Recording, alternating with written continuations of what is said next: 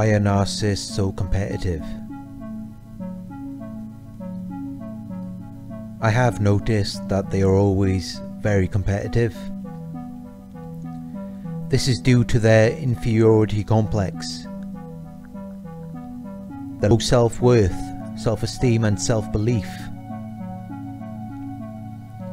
The narcissist does not feel good enough for anyone or anything. This is what they have been told throughout their childhood by their narcissistic parent, family members, friends, or other people in the environment. They have been told this for so long that they believe it must be true. They developed an adaptation to their inferiority complex by creating a false character. A character that has all of the qualities they wish they had on the inside. But instead of putting the work in to actually develop these qualities, they chose to pretend they already have it instead. They believe it, so it must be true. They are able to convince other people that they are this superior person with high self-esteem, self-worth and self-belief. These people will then reflect back to the narcissist, which reinforces their false beliefs. But deep down, the narcissist still feels insecure. They feel inferior. So it becomes an endless competition, an endless fight, where they are constantly trying to prove their worth. Because deep down they don't believe it. Deep down they know that they are lacking confidence. They feel inferior and insecure. They have low self-worth, self-esteem and self-belief. They know all of this. But it's too painful to accept. It's too painful to acknowledge the fact that they are not as great as they really want to be. So they refuse to self-reflect or look within themselves. It's too hard to deal with that. Narcissists don't want to put in the work. They don't want to deal with their childhood traumas. They don't want to develop their self-worth, self-esteem and self-belief. It's a long and painful process. They don't want to deal with that. So they pretend they have all of those qualities already. And they can make it really believable, especially during the love bombing stage. When you first meet them, you're thinking, wow, this person is so confident and self-assured. They really believe in themselves. They are very good at fooling people. They've had a lot of practice. But really it's just exaggerated to compensate for their low self-worth and self-esteem. Their self-hate. They hate themselves. This is why they cannot sustain the love bombing stage for very long. All of that self-hate has to come out at some point. And unlike the codependent who self-loathes, the narcissist prefers to project their self-hate onto you. They want to devalue you and make you feel insecure, so that they can feel better about themselves. They don't hate themselves so much when they are busy hating on you. It's a coping mechanism, a defense mechanism, and a distraction from their self-hate. Narcissists will compete with their relationship partners, their friends, and even their own children. They have to be the best in every moment. Anyone who even attempts to outdo them will be devalued and their attempts may be sabotaged. This is true for money, material things, relationship partners, jobs, and even your inner qualities. Their love soon turns to hate when they discover that the qualities you have cannot be theirs. Maybe the very qualities that they always wanted, but instead they chose to pretend. You may be a very confident, charismatic and empathic individual. they become very envious towards you. They want to destroy all of your good qualities. They want to leave you lifeless and miserable, so that you will no longer possess the qualities which they wish they had. Because these qualities become a reminder to them of everything they are not, everything they pretended to be. They tried to compete with you in every possible way. They will even end the relationship, hurting themselves, just to hurt you. Even if you were a good source of supply, giving them attention and admiration whenever they needed it. Their hate, anger, envy and jealousy overrides it all. Their desperation to prove themselves and compete with you overrides the value of your supply. The narcissist might even tell you in the beginning of the relationship that they are honest, loyal and trustworthy. They soon prove that they are the exact opposite of that. They may have lied and cheated on you, clearly gone against the very values they claimed they had. But they will still believe that they are honest, loyal and trustworthy, and they might even tell you that. That's the narcissist logic, complete denial, projection and blame shifting. They will even blame you for the very acts that they have committed, and then they will act like they're so innocent and you are evil, even if you haven't done anything. Because in their minds, they are this perfect character, they are this amazing, desirable person who does everything right. This person who has high self-esteem, self-worth and self-belief. They will deny anything that doesn't validate this false image.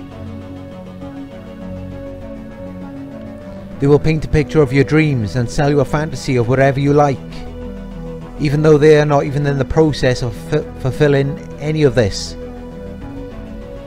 And often they don't even have the capabilities to do it. It's like they are competing. They are in some imaginary competition. But at the same time, they do not want to put the work in to make this a reality for you. Because the truth is, they are not really the confident and self-assured people they made you believe they were. That was an act 2. But their supply overrides any logic, any reality. They want supply now, so they're going to fast forward and future fake as much as they can. 5-10 years down the line, you'll still be in the same place, or usually it's even worse. Now you're looking back and wondering what happened to all these plans. What happened to everything they said they were going to do?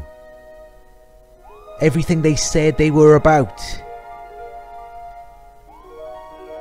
You soon realise that the narcissist never planned to fulfill anything they said.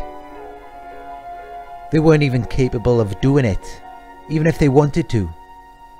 The ultimate future fakers. It's really no different to what they do with their inequalities. Pretending to be confident and self-assured, the grandiosity, the fake self-esteem, self-worth and self-belief. It isn't real. It's all pretend.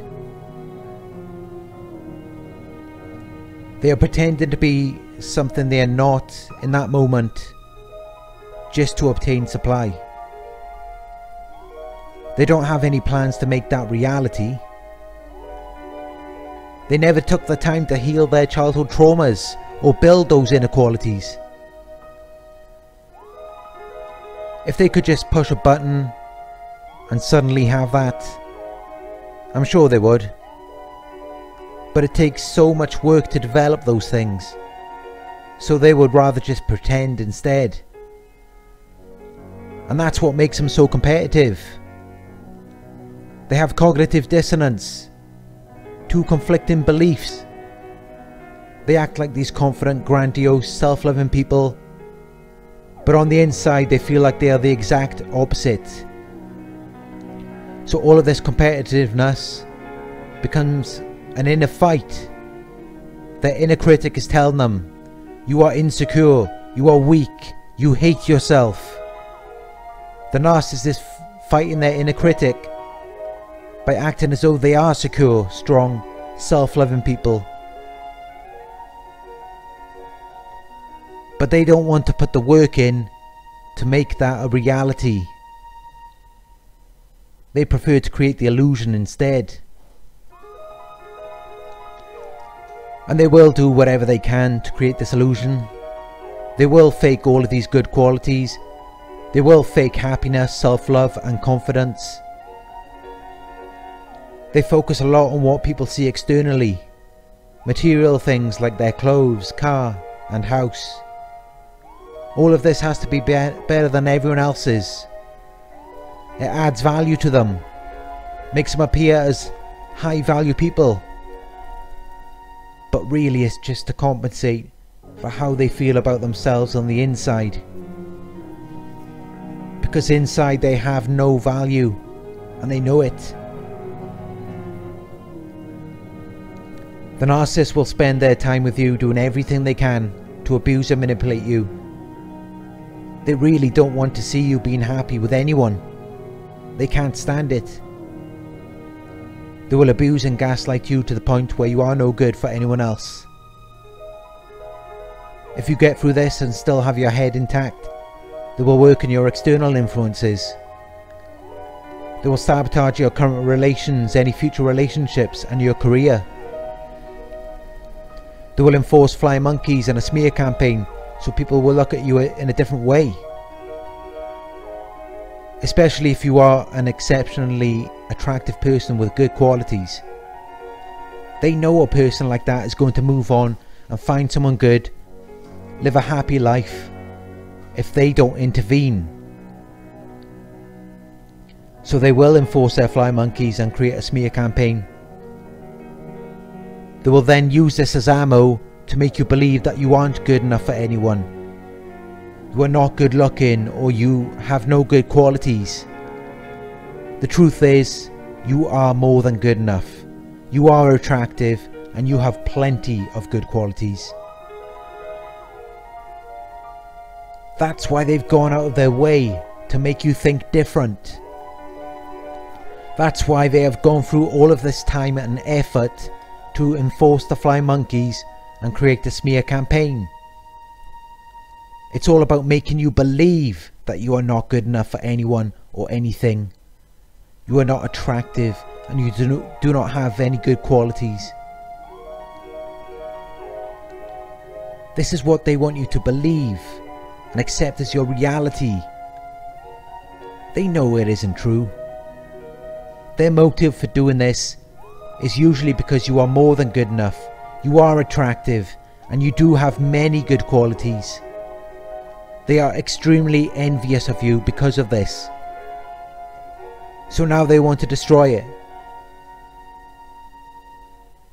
They want to make you believe that your reality is very different from what you think it is. It becomes an endless competition where they are fighting for you to see things a different way. See things the way that they want you to see it, in a way that is less favourable to you. They want you to believe that you are worthless, you have no value, you are not good enough for anyone or anything. It's a competition. They are competing with you. And if you start to believe it, it's going to make it more believable for them. And soon enough, you will start to lose all of those good qualities. You might let yourself go and become less attractive. They do not want you to look good or feel good. They do not want you to be good enough for anyone or anything. They do not want you to have all of these good qualities. Because it's a competition. And up until now, you have been winning. They believe that you look better than they do. You are good enough, and they are not. You have good qualities, and they do not. This is their motive. This is why they are so obsessively trying to compete with you. They are trying to prove their self-worth to you. Because deep down they know that you are a better person. than they will ever be. And they can't stand it. It hurts them. So now they want to take all of this away from you. Because everything you have is killing them inside. It's reminding them what worthless, low value people they really are. And that's why they're so competitive with you. That's why they become so obsessed and will even stalk you for years. Just to make sure you stay where you are. Do not have a good career.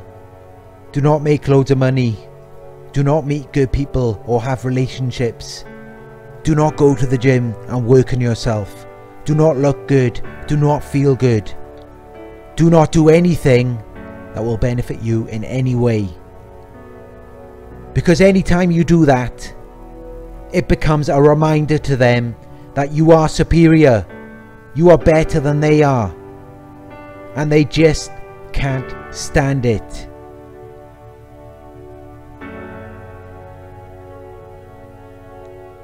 They know how great you are. That's why they are doing everything they can to sabotage it. If they really knew that you weren't good enough for anyone or anything, they wouldn't waste their time putting you down, abusing you, doing everything they can to sabotage your life. What would be the point of doing all of this if they knew you weren't going to accomplish anything anyway? They know that you have the potential to be successful in your career and relationships. This is what drives them to sabotage it all and destroy you. They are fueled by their own hate, anger, envy, and jealousy. They don't believe that they can work as hard as you or make as much money. They know that you can get a more attractive, loving partner than they will ever have. You may not know this, as they do their best to hide it, but the truth is this drives them wild in their minds. Picturing you successful, with a great job, a house, car, and a good looking loving partner with you, it drives them nuts, because they don't believe that they are capable of ever achieving anything like this. This is what motivates them to stop you. They can't just appreciate what you have. They are very envious and jealous. They go out of their way to distract you, sabotage anything good you have any good in your life.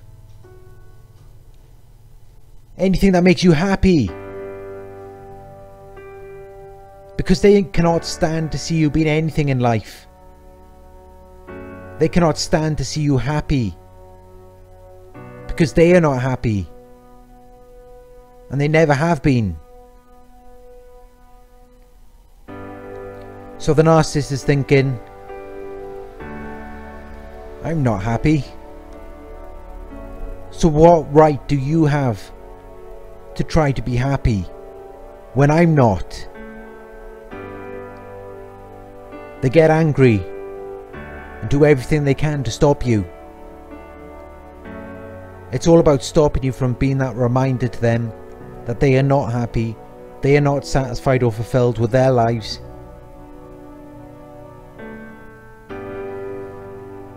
The narcissist does not want to build with you or establish anything meaningful. Their purpose is to destroy you because you are a reminder of everything they are not and everything they ever wanted to be. Your personality, your drive, your motivation, your looks, all fuel their hatred, anger, envy and jealousy. Especially if you have money, material things, or if you are good with men or women. Because narcissists are very superficial. Those are the very things they spend their lives trying to obtain. That's all that really matters to them. They want to destroy your material possessions, take them away, or sabotage them in some way. If they see you with an attractive man or woman, or if they know that you are really good with them, this really triggers their envy. In the narcissist's mind, they are thinking, stop making all of this money. Stop buying all of these material possessions. Stop meeting all these men or women. You are showing me everything I want, but do not have. Everything I wish I had. You are hurting me. It causes a narcissistic injury, and they become very hateful and angry towards you. They are also in denial, telling themselves that you don't have that much money, or they will devalue your material possessions and your partner. Your car isn't that great. I hate the colour. I could have a car just like that if I really wanted to.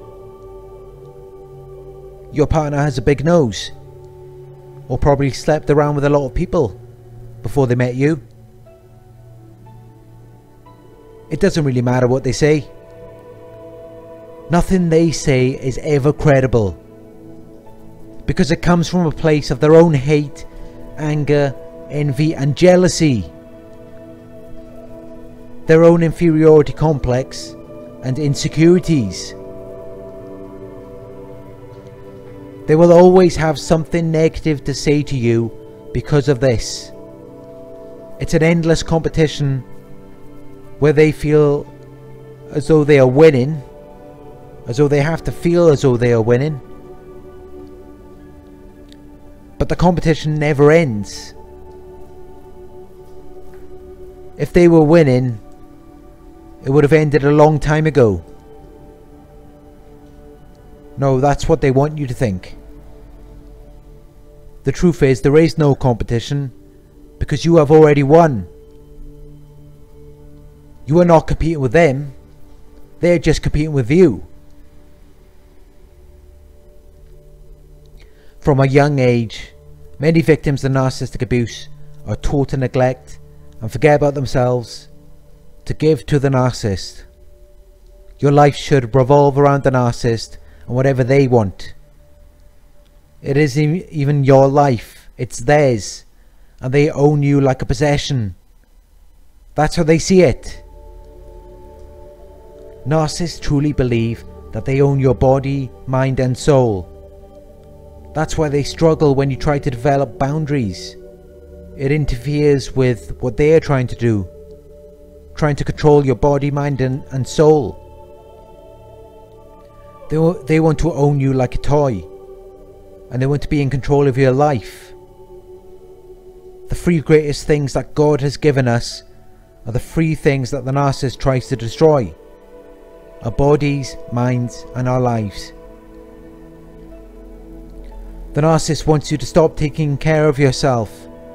Stop eating good. Stop doing the things you enjoy. Stop trying to obtain what the narcissist has not. Stop exercising. Stop driving. Stop talking to men or women. Stop dressing good. Stop looking good. Just stop it all. Stop being you. The narcissist is thinking, because you are a reminder of everything I'm not. Everything I wish I could be. You are a reminder of where I have failed to obtain as well as I could have. The narcissist cannot go back in time to fix mistakes or obtain enough so that they feel satisfied or fulfilled with their lives. So their way of dealing with their feelings of envy, jealousy and inferiority is to sabotage your life and take away everything good you have.